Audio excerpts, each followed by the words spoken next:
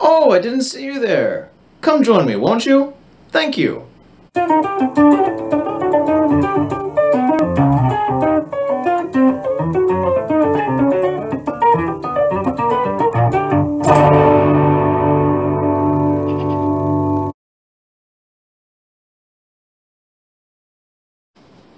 Hi, coming at you with another video. I was brainstorming recently about all the different kinds of aspects of musicianship that were important for me.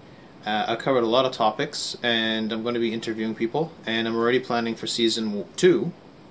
But something that I wanted to get across for this particular season, now reaching towards the end, is the importance of the gig, or as musicians like to call them, the gigs. What's all that practice worth if you can't perform? Recent economic developments these days have kind of put a focus on people not having a particular job, maybe not even a career. They just go from gig to gig to gig, and that's essentially what musicians have been doing for quite a long time. Incidentally, so have comedians. So what is a gig? Well, essentially, in marketing terms, it's a way for a musician to be able to promote themselves and work their art. Something that you got to practice. Gigs is something that you're going to have to try to work towards, or conversely, something that just kind of falls in your lap. Gigs is something that you can ruthlessly self-promote, or maybe the promotion can be done for you. Gigs is where you get noticed. Gigs is where you can begin to snowball. Gigs is where you can start attracting attention, both good and bad, and be able to make a name for yourself. It also means that you can get money. My first gigs was with family. We were all musically talented, and so for Christmas, even simple birthday celebrations, we would all get together and sing the song Happy Birthday. We could sing in like 6 harmonies. Come to think of it, it also kind of helps that in Ukrainian, when we sing Happy Birthday, there's like 8 different versions of it. Actually, there's maybe about 4. Maybe 5. Yeah, 8. School performances. Back in grade 8, I played for the whole school in the gym with the guitar my song Down by the River, which I co-created with friends from that grade. Lots of fun. Other gigs, also school-oriented. In high school, there was opportunities to perform, being part of a jazz ensemble, learning how to play songs and then playing them for friends at school. Basically just getting noticed, putting on a production, a show. You get popularity. So yeah, kind of like a high school mentality if you come to think of it.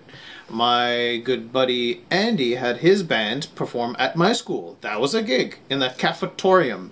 They caused a riot. My gig experience with music of the kind that I really like to do is quite varied, because I've worked with different bands and I've done lots of different settings in different cities and different countries. So first in Toronto with my buddy Tom, we did Smoke and Mirrors, and we played in pubs in Etobicoke. Pretty small venue stuff. Popular hits, friends and friends of friends, and family friends. Thank you to my sister Larissa for promoting that. Awesome job. I would go to Battle of the Bands. I wasn't playing, but I'd be supporting the acts that were there. And those situations were kind of harsh because the promoter, not the promoter, the venue owner, which was a pub, demanded pay to play.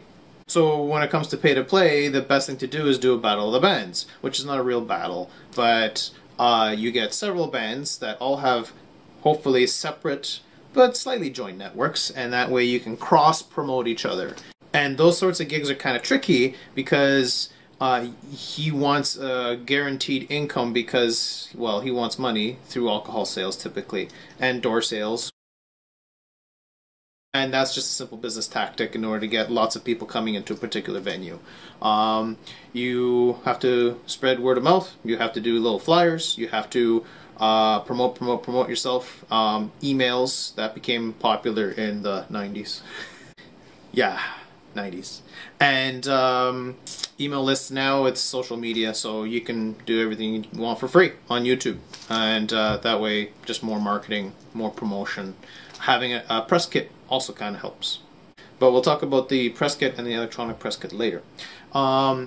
My particular experience eventually was doing my own promotion at karaoke, because I'd be playing at several pubs that did that, but also were venues for me to play my own. And there I met other musicians and did shows with them. For example, a buddy of mine said, "Oh, I can't make it. I'm double booked. Can you play a gig for me at this pub?" And I said, "Sure, the Rosenthorn, I know it, not a problem." Set up the speaker, microphone, play. And of course, you've got your repertoire too. I like using music stands, so you got something nice and low, had a whole bunch of covers, some originals, boom, boom, boom, boom. People like you, people get noticed, or people notice you, and everyone has a good time. And you get paid. Another friend of me said, "Can you play my buddy's wedding?" And I said, "Absolutely, I can." And I didn't know anyone there at all. But I knew that they were of a European ancestry, and so I pulled out some Italian songs, and they loved it. This is not your story, Camillo Ponziani, although I did play at your wedding. Molto grazie, signore. That is also, like, weddings, bar mitzvahs, and whatever else. I mean, the opportunities are there, know your stuff, and you can get gigs. Now, for these gigs, you may have to kind of tailor your craft to certain ways. I once played at a martini bar, and so I had a very different set of music that I'd be playing compared to their competition just across the street, where it was much more down to earth. And there I had a cool reputation, so I can basically get away with playing anything. And the money was really, really good. I mean, they saw my dedication. I would play maybe about 12 songs, and then take a 5-minute break, have a Guinness, and then play another 12. The passion was here, and here, and here. And yeah, I had all the elements that I needed. If there's a stage, there's a stage. If not, you kind of make a stage. If there's a PA system, use it. If there is no PA system, you got to bring the PA system. So having that equipment really helps. And the awesome thing is that you get enough gigs, you can form a circuit. And the more you play, the less you kind of have to practice. If you got your ear to the ground and you hear stuff becoming popular, then pick it up and throw it into your set, and then you become popular. That certainly helped. I also was able to excel at my musicianship because I had an open ear, and I tried different things and experimented and had lots of fun. And eventually tried my hand at doing an actual musical, Jesus Christ Superstar, where I met even more people. I formed a band, well, I joined a band, I should say, called Random Peace. And that was really fun because it opened me up to the whole downtown circuit. Cameron House, the Rivoli, played Club 269, downtown Toronto on top of the Hard Rock Cafe. We played Uptown. We played down Queen Street. And yeah, it was lots of, like, it just opened up the whole field. Rancho Relaxo. The one that's at Bathurst and Queen. What's it called? Ooh, Sneaky Cheese. Sneaky D's. It's called Sneaky D's. And you get to meet other bands, so it's like, you know, the next level. And they're are very different styles, so it's almost kind of like you gotta do your thing and prove your worth. Never played at the Bovine Sex Club, but I've seen lots of friends perform there, and that was fantastic. That place is still cooking and is a good scene for underground. Oh geez, all these different places in Toronto, little niche places, kind of discover, and then through your talents you can make popular. That is, of course, if you're willing to put yourself into it, because it can be a lot of work, and sometimes, well, particularly in this economy, it's hard. I've always found it a very interesting challenge, and proved my flexibility to be able to do things. It was by doing Club 269 on top of Hard Rock Cafe downtown in Yonge and Dundas Square, where my band The Thirst, my buddy Bo and Andy are just like, look at Adrian having all that good time up on the stage. He's really bringing the life to this party. We should form a band with him. What do you think? Yeah? Yeah. So they poached me essentially. And then, oh geez, working with those boys was fantastic. Everything was coalescing musically for me anyways. Vocals, playing bass, performing, putting a PA system together, doing practices, barbecues during the summertime, multi-cottage jam fests. That became a yearly thing.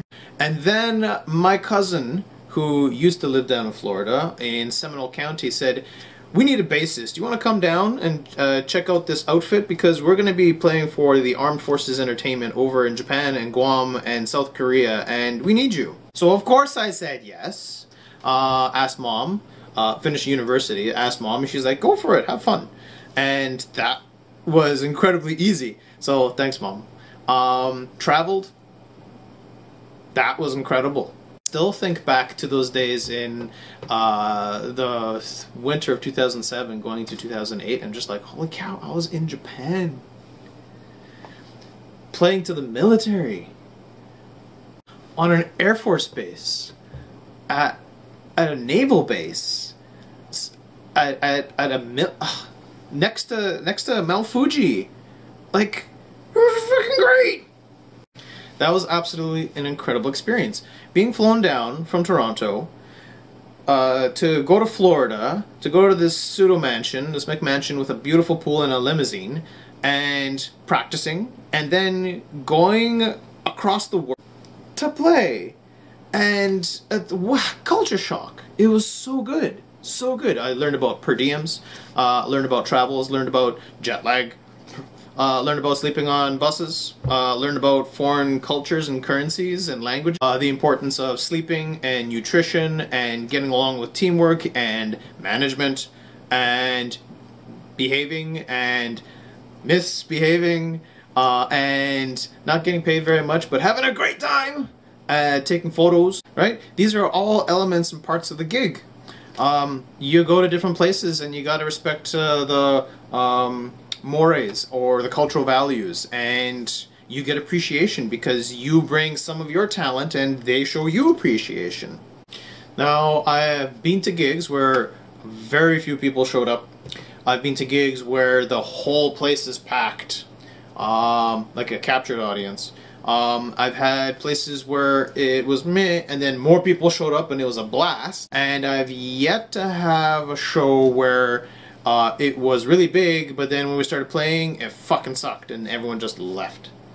That could be very demoralizing. Yeah, I can just picture that. Just bad energy.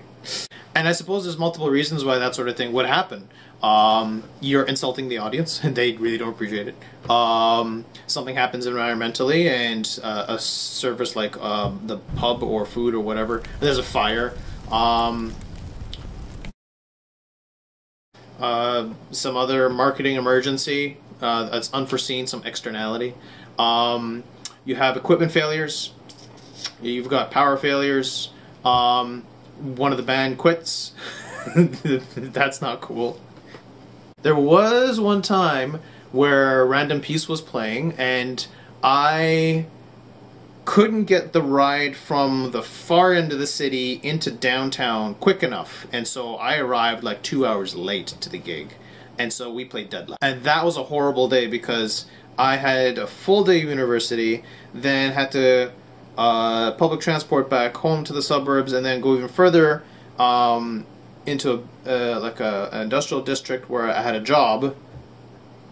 Then from that job, I had to take public transportation back home, and then take public transportation back into the city where the university was, actually just maybe a few blocks down. It was horrible. It was just so bad. Transportation for gigs, so important. If someone's got wheels, like, they're a godsend. It's the chariot of freedom, of possibility, actually. That's more accurate. Charity of possibilities. Kind of a joke. I got a sports utility vehicle. I actually call it a music utility vehicle because although I have used it to move sports stuff, I've used it also for a lot of music. What have I done since Japan and South Korea? Gig-wise, Geez, I really focused on my career. Karaoke, but that's not really a gig. That's more practice and keeping the pipes warm. Well, let me see. Oh, okay, here's one. I had a career gig traveling, and I ended up at a very, very, very small town, and that small town had a even smaller town in the middle of nowhere, in the snow, in the middle of Saskatchewan. So if you take like a square sheet and you have a tiny little dot, that's where I played. I had my I still have it actually. Here we go, here we go, here we go. Journal and music diary. When I was in Aylsham in Saskatchewan. Here we go. 24th of February 2016. Dang, that was a really long musical hiatus. Here we go. Actually, it was the 29th of February 2016. What is it now? 2022? Gosh, that's a long time ago.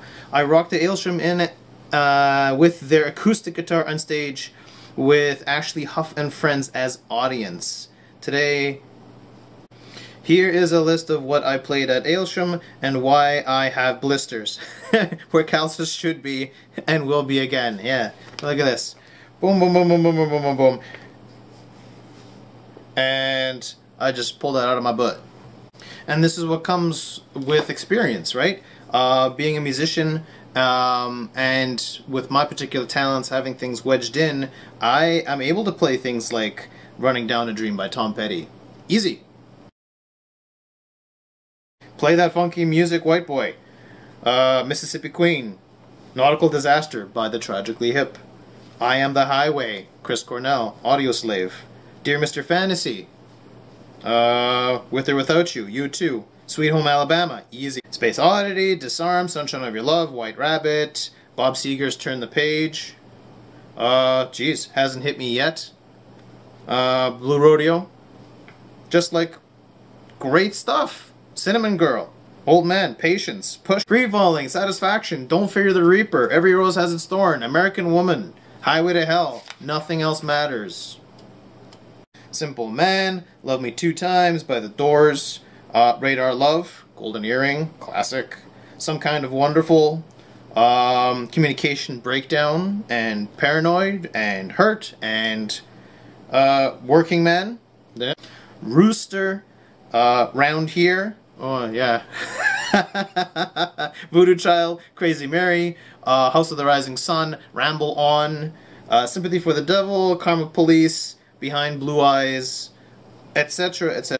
And then I remember after February, March, April, I got a gig to work on cruise ships. Now, I wasn't there for the music entertainment, but I did meet people who were. That in itself is a different kind of gig altogether because you're playing on a moving object, which is fun, kinda. But you're playing the same stuff over and over and over again. Like, playing gigs like this once in a while is fun, but imagine playing the same things over and over and over again. Kind of wondered about that with musicians who even have played their own stuff, that are promoting their own stuff. Like, you're playing your music again and again and again and again. And I kind of wonder, do they get tired of that? Especially if your music then becomes the crowd's music.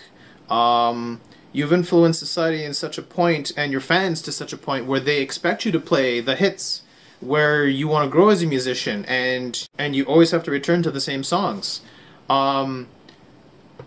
Maybe I have to meet some much more famous people and ask them their opinions of that, and hopefully get a straight answer. If you're famous and you can answer it for me, please do. But then going on to other stuff that I've done, I actually was, at one point, with some friends in Hamilton in a Ukrainian polka band, where we totally rocked it up, and it was really fun. And conversely, here in rural Alberta, I was in, guess what, a country band, but it was also hyped up rock country, so that was really fun. Yeah, I still have it in me to gig. Me, one of the locals who also knows how to play guitar, has got a bunch of equipment. I had like no instruments because I just was fresh on the scene, but I really wanted to play music. Bought myself an electric guitar with an amplifier, played a little bit busking, made some coin on that, get noticed and form a country band. Sure, I was open to learn the cultural milieu. And now I can say that I've been there and I've done that. What's going to be happening in the future now? Ooh, well, I have been working on my own materials and recording and meeting other people who have got their own amazing talents, and with a little bit of impetus, I'm trying to keep that going so that I'd be able to eventually play at the theater that they have here in Athabasca. I could also play in the pubs, because I've done 2 of them already. I can also put on a production inside some of the smaller venues, have something intimate and interactive, something that doesn't have a large crowd because, you know, pandemic. I could also, once I have everything like recorded and mastered, then put videos together like this right here. It doesn't have to necessarily be the space either, but something that I could promote. I could do stuff online now because the technology exists where I can just play and do it live at anyone's request, basically. And that way I could do more promotions and eventually get noticed. And if I have my press kit ready, particularly my electronic press kit, where I've actually got what my goals are, my experiences, my history, my styles, my moods, my themes, my milieu, things that I would like to achieve, then that could be promoted online as well. And yeah, I can get more gigs. Particularly if this economy opens up and I can start playing different parts, different cities. Edmonton has got so many places where I'd be able to play. And yeah, I am independent enough to be able to do a one-man show quite comfortably. If that one-man show can become maybe about 3 or 4, include percussion, include some lights as well as sound, it'd become a bigger audiovisual experience and more theatrical, then I definitely got something. And if I really want to start expanding these ideas, I can then start planning a tour.